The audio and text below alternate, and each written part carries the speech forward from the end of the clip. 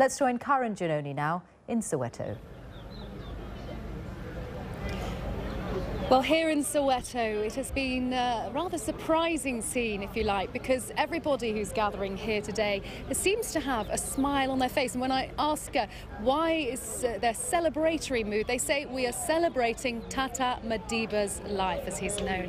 They're celebrating the achievements in such a long life of 95 years. And bit by bit, the crowd here in Villa Kazi Street, outside where the former president's former home is, which is now a museum, the crowd is getting bigger and bigger by the minute. It's a beautiful evening, as you can see here in Soweto.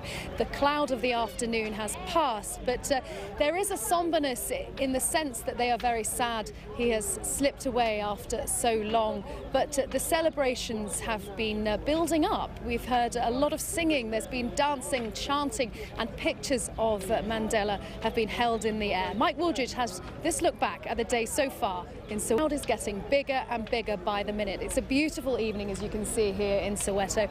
The cloud of the afternoon has passed, but there is a somberness in the sense that they are very sad. He has slipped away after so long, but the celebrations have been building up. We've heard a lot of singing, there's been dancing, chanting.